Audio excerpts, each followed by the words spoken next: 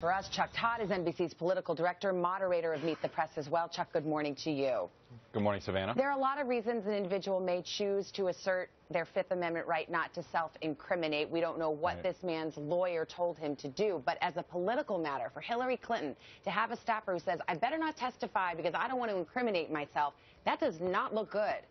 It isn't. In the court of public opinion, when you plead the Fifth, as far as the political world is concerned, then you're already admitting to some potential wrongdoing, regardless of the legal part of this. And this is what makes this investigation potentially damaging to Hillary Clinton, not just now, but this is also a reminder